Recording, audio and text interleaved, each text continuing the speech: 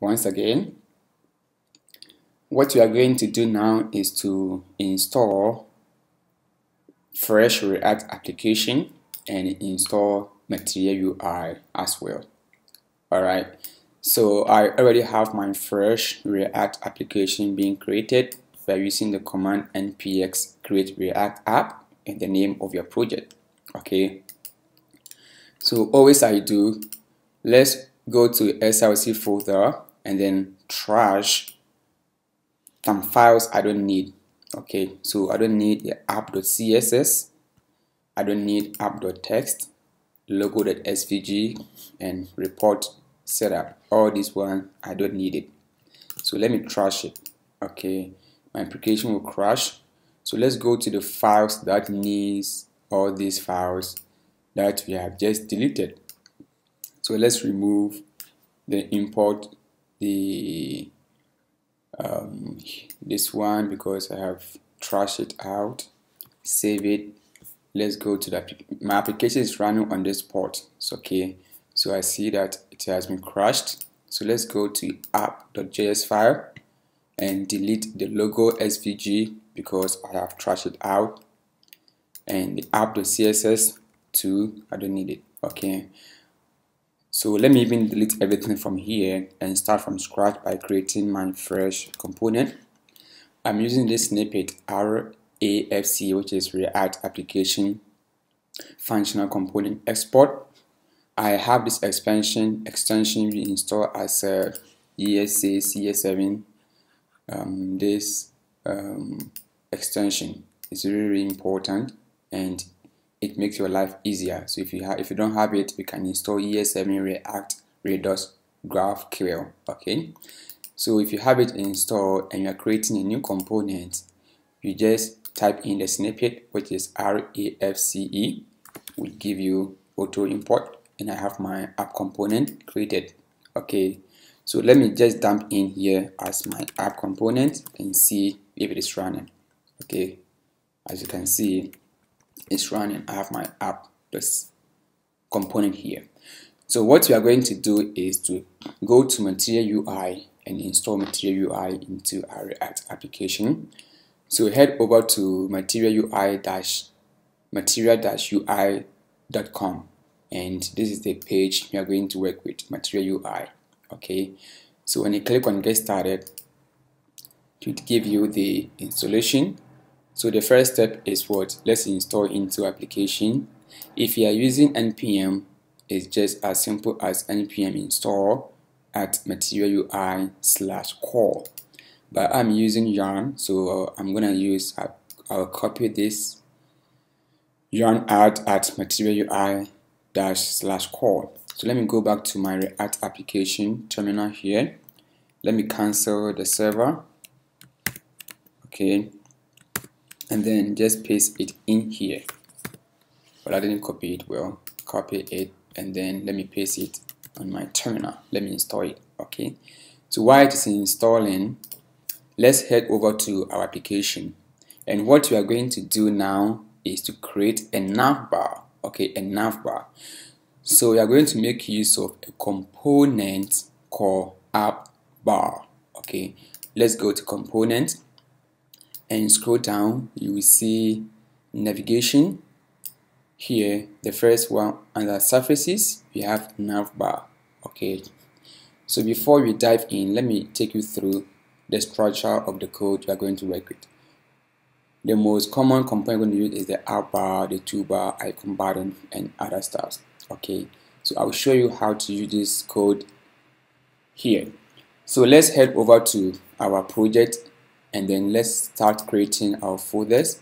So the first one I'm going to make use of is called components. This is what I'm going to house all my components. And the first component I'm going to create is called, let me even create a folder, a subfolder here as navbar. Okay, this is how I prefer to structure my application. And inside my navbar folder, let me create a navbar.js. Alright, so let's have the snippet, our dummy component structure, and then let's just dump in here navbar. okay, as that.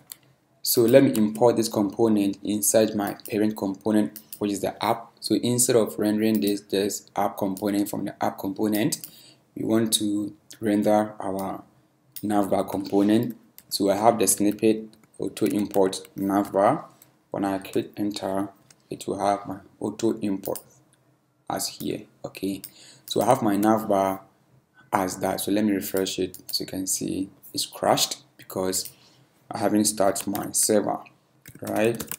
So as soon as I start my server, you see the navbar component being what created there. Okay, so next, let's have the structure of the Appbar component we are going to make use of.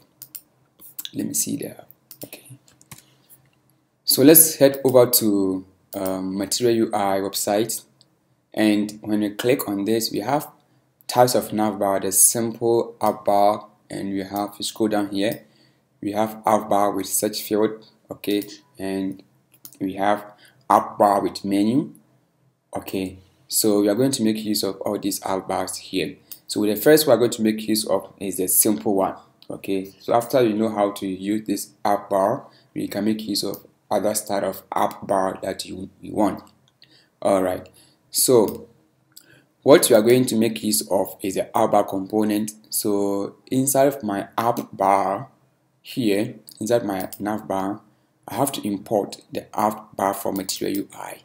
Okay, so let me head over here and just type in Appbar auto import. Okay, and I see that has been imported here for me. So let me cut it and bring it below my React component, React import as that. So let me make this one a React element as that. Okay, very good. So in here, I want to wrap all my sub component inside the Appbar. Okay, so as you can see, let's head over to this project. So here inside, I want to have a typography. Let me take you through what you are going to be looking at. Okay, so if you look at this one, as you can see, we have the typography text here, but instead of text, I use logo. So here, I will import typography from React core as that. So next is we are going to put in some text inside typography. What typography does is that anytime you want to render or return some text like H1, Material UI gives us a nice tool called typography. Okay, so if you go over to Material UI website and you type in typography, okay, and then let's see what it does. As you can see, it is used to render text, for example H1, H2 and other stuffs. Okay, as you can see here, that's what we have: H1, H2, H3. Okay, and it takes some couple of props. So let's go head over to that, and here let's just make this one education like that. That's the title of my Appbar. And you go to application, as you can see, automatically you have our Appbar being rendered with the typography text of education. Good. So if you look at the final project, I use logo, so we will come back to that. All right, so what we are going to do next is to put in some text here, and Material UI makes it very simple by using a component called tabs. Okay, so let's go over to Material UI website and let's search for tabs. I prefer the search one. So as you can see, I have tabs. Click on tabs, and as you can see, we have a simple tabs. As you can see, item 1, item 2, item 3. This is how we want our application, our navbar to look like. As you can see, the final one. Okay, so you're going to make use of this component of tabs here inside our application. Okay, so let's go over to, so let's see how the tabs works. As you can see, when you open it, the final one, let's scroll down here, scroll down, and you see the structure of the code. Okay, scroll down and let's see where they try to use it. As you can see, we have the tabs okay, a parent, and inside we have a children. Okay, so that's what we're going to make use of. So let's head over to our application, and below our typography, let's import the tabs. Okay, sometimes the auto import doesn't work. If it doesn't work, you have to do it manually. As you can see, it works fine for me. So inside my tabs, we need what is called tabs. Okay, tabs, and these are the tabs, the children, let me say the text here, the courses, what you see here are the tabs. So in here, let's import the tab component. As you can see, auto import for me. And before that, okay, let me close it here like that. So these tabs takes a couple of props. Okay, the first one is a label. The label gives you the title of the tab you want to use. So the first one is what, if you can see, is courses. Okay, so let's write courses here as the first one. Let's visit, as you can see, we have it here as what, courses. Okay, but sorry, before I do that, as you can see, we have a nasty layout like that. So mistake on my side that we have to, after our Appbar, we have to wrap with what, toolbar. Okay, that gives us a default styling of our application. So here under the Appbar, sorry, here let's import the toolbar. Okay, auto import doesn't come, so let's do it manually. Toolbar, and let's cut it here and wrap everything inside the Appbar like that. Save it. Let's go to application. As you can see, we have a nice layout as that. So we need, how many tabs we need? We need 1, 2, 3, 4, 5, 6. Okay, so let's copy all of these tabs here and paste to make our life easier. 2, 3, 4, 5, and 6. So the first one, as you can see, we have 6 here. So the next one will be, let me go back to the final application, is fees. Okay, so here will be what, fees. Next one will be parents account, parent account. Next one will be holidays, here as what, holidays. Next one will be openings. Okay, so you can make use of any text that you want. Okay, so as that. So let's go back to application. As you can see, we have the courses, everything here, nice being layout there. So we are going to make use of the last one here called the button. Okay, the profile. So let's use just a button here. So a material also makes it really simple to use the button component to display it like that. So let's go back to material I component website and let's search for button here. As you can see, let me have it here. Okay, the button here. So we're going to make use of this button here to render that on our navbar. Okay, so you can make use of default, primary, secondary, and other stuff. So inside my tabs above, as you can see, the navbar, after the tabs, okay, we are going to place a button here. So let's import it as button for material UI core.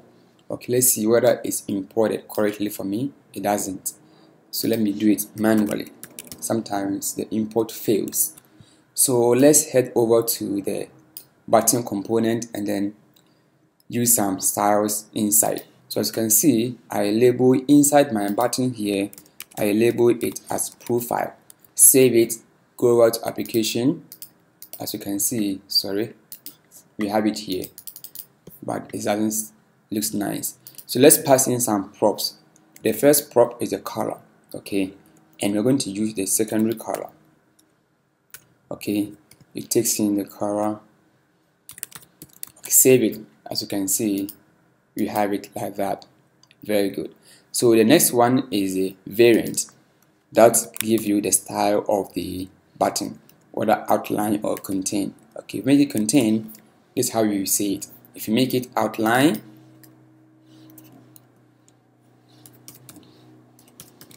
let's save it as that. So depending on how you want it. So let's make it what? Contain, like that. Okay, don't worry about the styling. We will tackle about the theming and style these navbars, colors, and suit our application need. Okay, so basically that's how we create a navbar with Material UI. But let's look at the responsiveness, whether it is responsive or not. As you can see, it looks ugly. All of them bit clusters as I reduce the size of my browser. Okay, so in the next lesson we will still talk about the navbar. We haven't finished yet. We want to make it responsive and using drawer in our application. So in the next lesson we will start with the theming and start applying the colors that we need in our application.